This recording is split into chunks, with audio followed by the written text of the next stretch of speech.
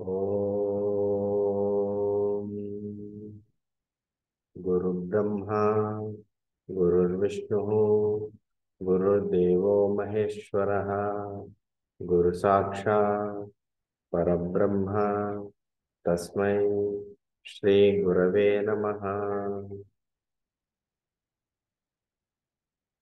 Harihi Om, Shri Gurubhyo Namaha. Harihi Om. My pranams to all Atma Jyotis, divine light of the self. I welcome all of you to today's session of Yoga Vashishta. I am conducting these sessions so that I can learn. I am just a student. I am not a Pandita. I am not a Jnani. I am not a Guru. I am reading a book published by Ramakrishna Math. It is in Telugu. I am making some notes and I am making those notes available to you. And I am speaking in English, what is written there. And I am also referring to few other books. The purpose of this exercise is so that I can learn. This is a satsanga I am doing. There is no commercial aspect in this.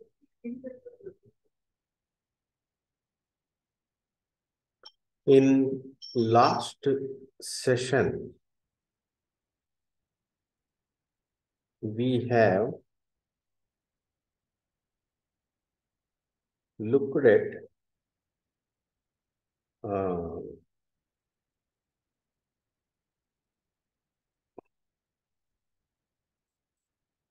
effort.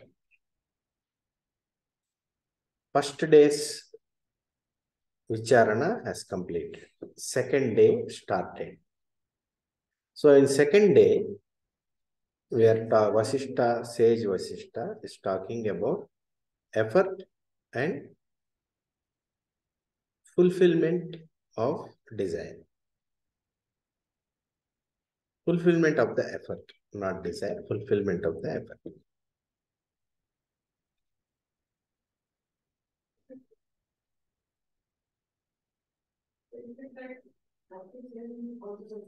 So Vashishta is saying, O Ramachandra and other people who have assembled, you must have understood, contemplated, and understood what I have told yesterday, that whatever we have done, the karmas in our past lives or past, only fructifies and gives the results. We are not in the clutches of fate or destiny. There is nothing called fate or destiny. Therefore, get rid of this thought that fate or destiny determines our life. We make our own destiny. Our own efforts in the past will fructify and give the results. Second day, I am starting with the resolution, with the intention, sankalpa, that through satsanga, through the company of sages, through the study of good scriptures and self-inquiry, a human being should undertake these and try through his or her own effort to attain self-realization or upliftment of the self, of oneself. Therefore, in the spiritual upliftment, one's effort, spiritual practices are very, very important.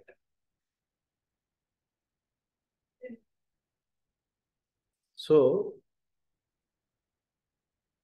the fate or destiny also follows your own efforts.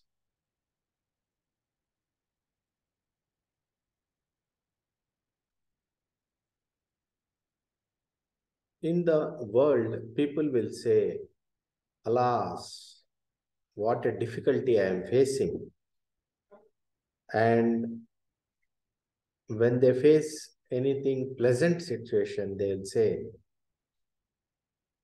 oh, what a uh, wonderful fate that I am getting this pleasant thing. So all these are nothing but results from the efforts they have put in the previous lifetime or previous past in the same life. This is what is my opinion. Therefore, fate and destiny, luck, all these point to your own efforts, results of your own efforts. The praktana karma, the previous efforts, are what determine your fate and destiny. Other than that, there is nothing called fate and destiny.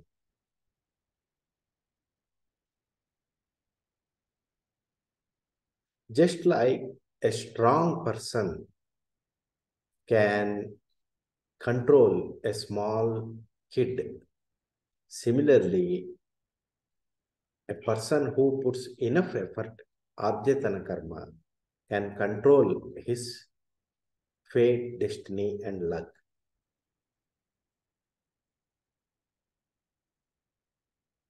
Some people put enough effort, they do right karma as per the scriptures, and they convert their misfortune to fortune. Similarly, whatever is the misfortune that one is experiencing, with their own efforts, they can convert into auspicious things.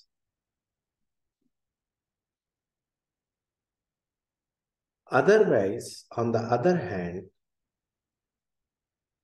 people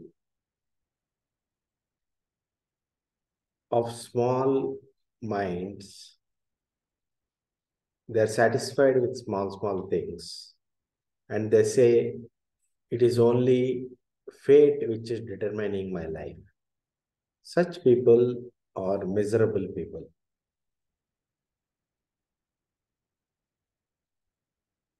Anytime, if your current effort is being defeated or undergoing difficulties or obstructions, as I have told yesterday, one should recognize that the Praktana karma is stronger and we should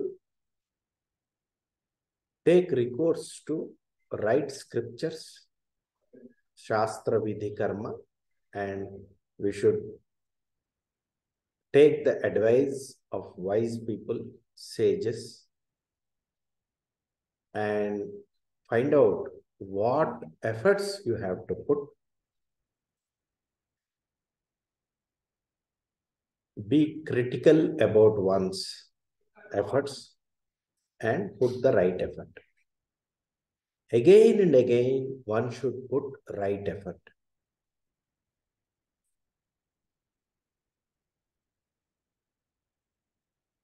If you eat two fruits, one fruit is sweet and another fruit is bitter, you should realize that it is your own karma that is coming as sweet and bitter. One should not blame Daiva, God, or Adrushta for that. Especially, one should not blame the God. God is witness of all. God is Akarta, non-doer, Abhokta. non-enjoyer. Such a Paramatma, God, how will such a Paramatma comes under the defect of karma?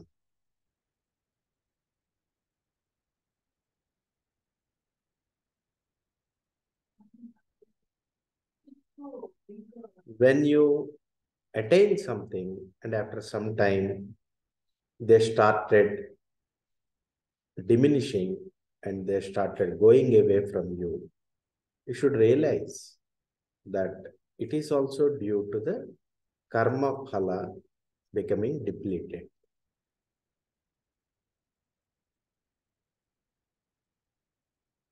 Whatever is manifest is due to the efforts that you have put earlier.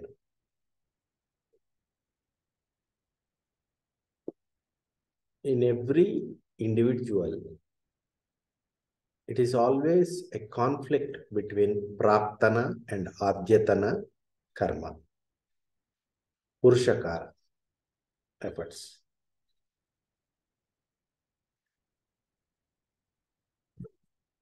In one of the kingdoms, the king died. Then all the ministers thought we need a king. So they decorated an elephant and gave a garland to an elephant.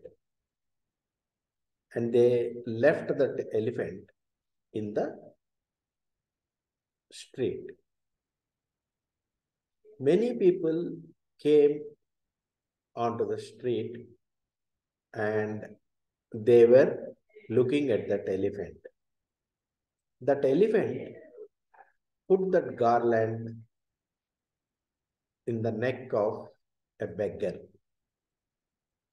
And that beggar ruled that kingdom for many days. Even in this story, we should not say that it is done by God. God is all being done by God. This is not true. In this story, the ministers have acted, people have acted, elephant has acted, and all this effort has culminated in that event to occur.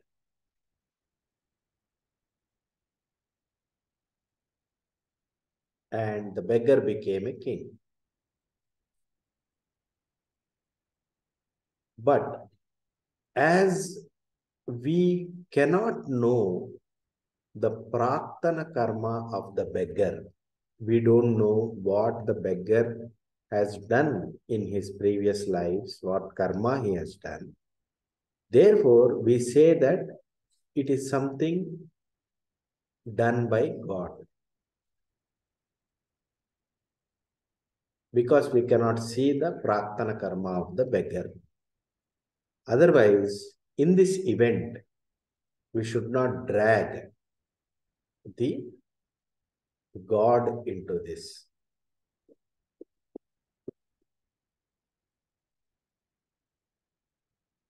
If a person achieves something, his effort may be evident, or if it is not visible to the eyes, it can be invisible effort.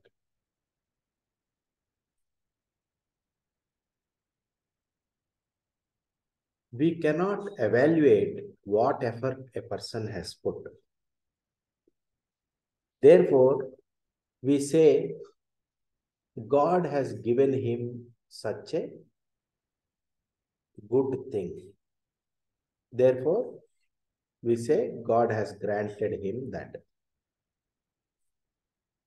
But if for a wise man, this opinion is a faulty opinion. In this world, if there is an efficient person, we also see a more efficient person than him. Why is this differences coming? The second person who is more efficient has put in more effort. That's why that second person is more efficient. Therefore, efficiency is not a function of luck. Efficiency based on self-effort.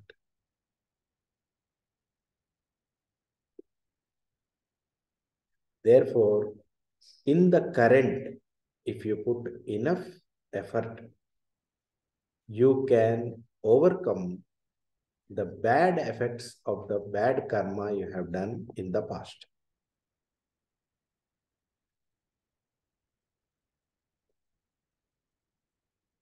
We have to be careful about something here.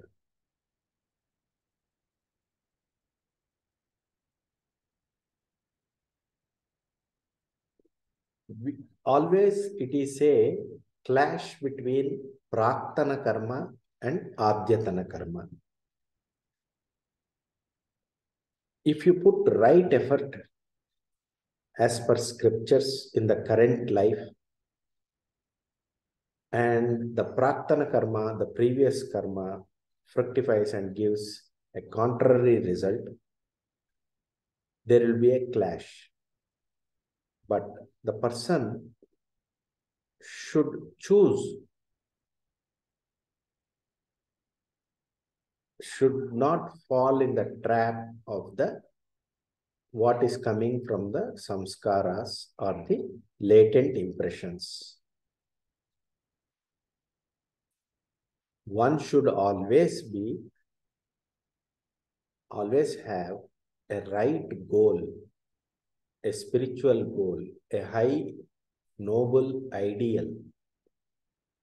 Such a person will become victorious.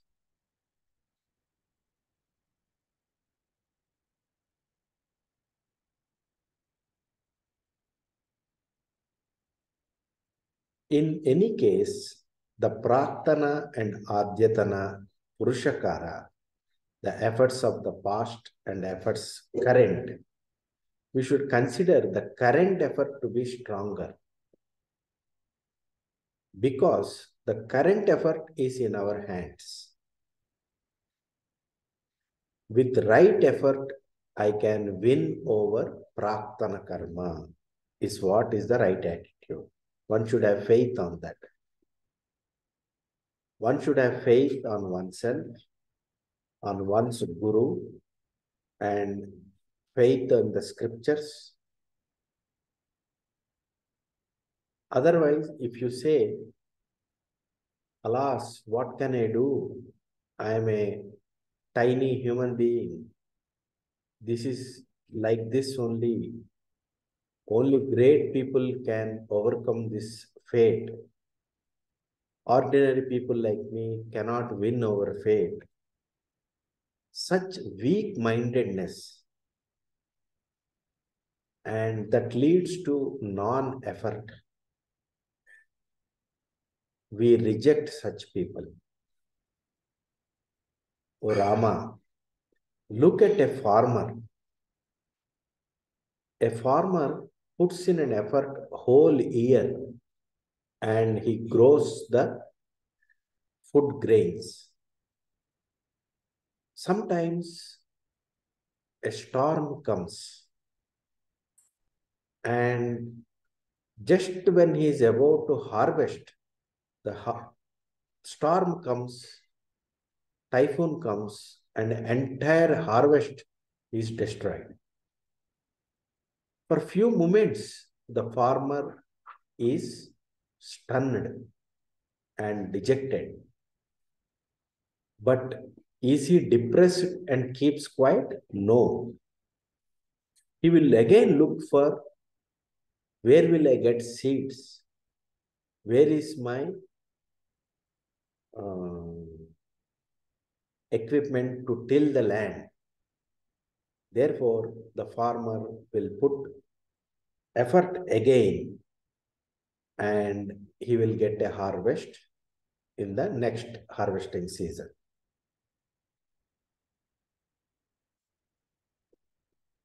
With his right effort, the farmer is again getting enough harvest.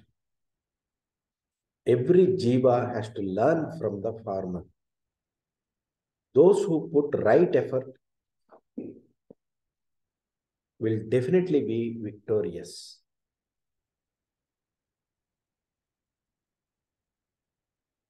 Similarly, there is a businessman. With difficulty, he earns a lot of money. And in the business, sometimes losses come. What he will do? He will put effort again to again gain some money. Therefore, it is always right to put right effort. Otherwise, if a person is depressed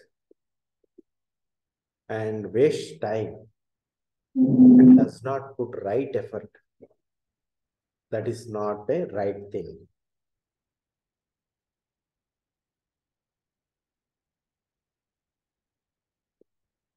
If the things are not convenient for you, if the place is not convenient for you, if the situation is not convenient for you, there is no point in crying. If crying solves the problem, one should cry every minute thinking about death. One should sit in a corner and cry about death every moment. Are we doing that? No. Therefore, what is not in our hands, we should not worry. We should always find what we can do, what is in our hands. And what is in our hands should be as per scriptures. We should find out what I can do as per scriptures, and with faith and with the right understanding, one should do their effort. With this, in the Mumukshu Vyavahara Prakarana, chapter 5 has ended. We will talk about chapter 6. Chapter 6 is about inspiration and Purushartha.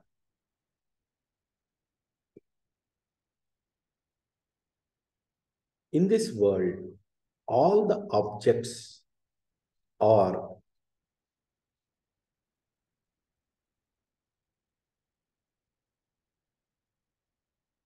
shining or illuminating or happening based on Desha Kala Kriya Dravya.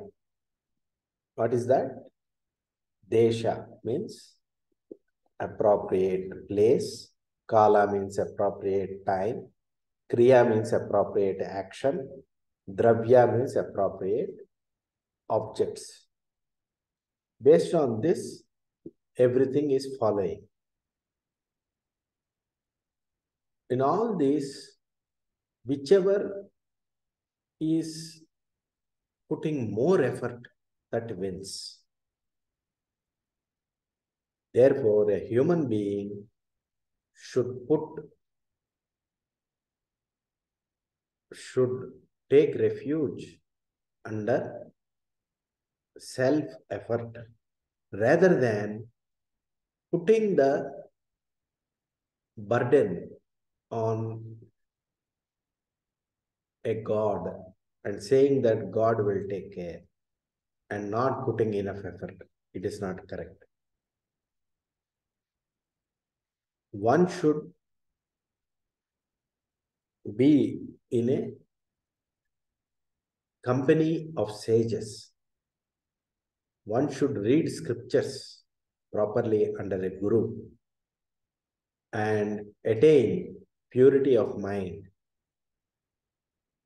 With the purity of mind, one should cross this transmigratory samsara, ocean of samsara.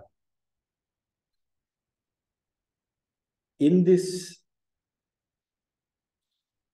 Praktana and Adyatana Purushakara, the previous effort and the current effort. These two are the fruit yielding trees.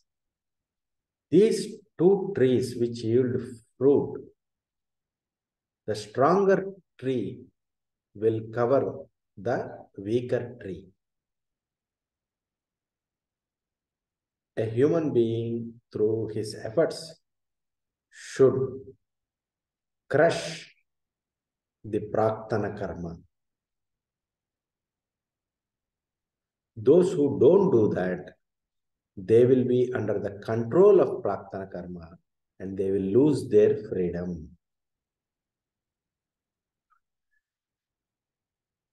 Those who cannot put the right effort, double their effort, put lot of effort, those who cannot do that, those who depend on the praktana karma, they are leading the life of an animal and they are under guidance of Ishvara. They keep on rotating between Swarga and Naraka and Bhumi. Between earth, heaven and hell, they'll keep on rotating, coming and going. They are not independent and free people. They are dependent and bound people. Where is the question of liberation for such people? Those who are following the scriptures and following all the right things and putting right effort, those people can break free from the bondage of Jaganmaya, the illusion of the world.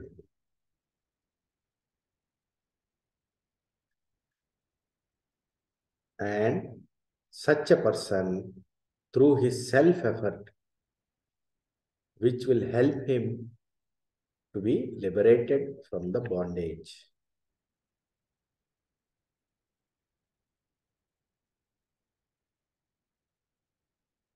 If a person thinks that somebody somewhere is controlling me, my fate, controlling my destiny, they are inspiring me, they are leading me, I'm not free.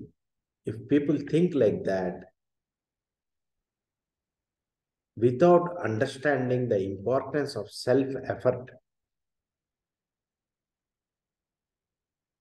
such a person who do not have a goal, spiritual goal, and without effort, we should be we should be at a distance from them.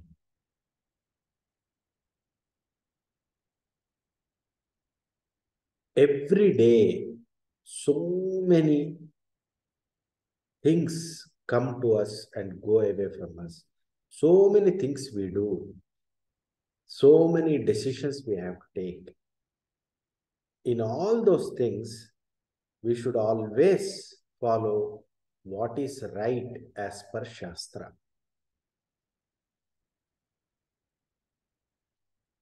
Those who follow the Shastra Vidhi as per scriptures, they live their life.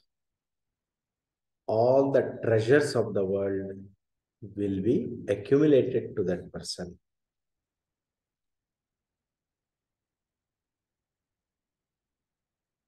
The efforts which will give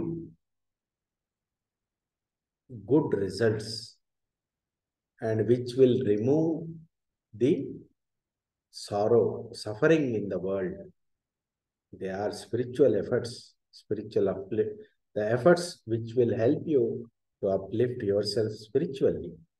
Such efforts are called by the wise people as Paurusha.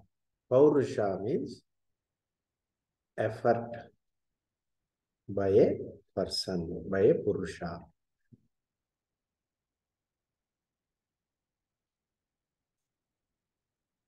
Such efforts, which are as per scriptures, are called Purushartha. They are causing the Purushartha. Such efforts give the Purushartha, the results. This is the secret of Karma Siddhanta. Those who understand the Karma Siddhanta, they will not waste time. They will not sit idle. They will not simply sit and waste time. They will not say, oh, will I be enlightened? Will I get spiritual upliftment? No. They don't care about results. They know that the result is dependent on the effort. Therefore, they do Guru Seva. They are always engaged in the service of the Guru. They are always engaged in Swadhyaya, learning scriptures under a competent Guru, self-study of the scriptures, Satsanga, Sadhu Sangha, in the holy company of the saints, Shravana, listening to the spiritual discourses, Paropakara, helping others. These are the efforts we are talking about. These are the right efforts. And they are purifying their chitta. With these efforts, spiritual practices, they uplift themselves. And what is the Purushartha they will get? What is the result they will get? The Atma Swarupa. They will get the Atmanubhava, self-realization. Self-realization they will get. And they will attain supreme peace.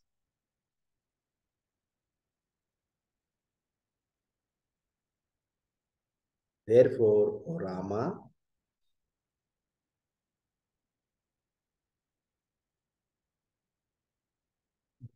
make a sankalpa, right intention, that whatever efforts I put, whatever efforts I do, all the efforts in the world and all the religious efforts, whatever I do, all the efforts, I will do all those efforts so that my mind becomes pure and holy. This is the goal. With this goal, one should put all their efforts. With this, we will stop here today and we will continue on next class, in the next class. Harihi Om Tat Sat, Shri Krishna Arpanamastu.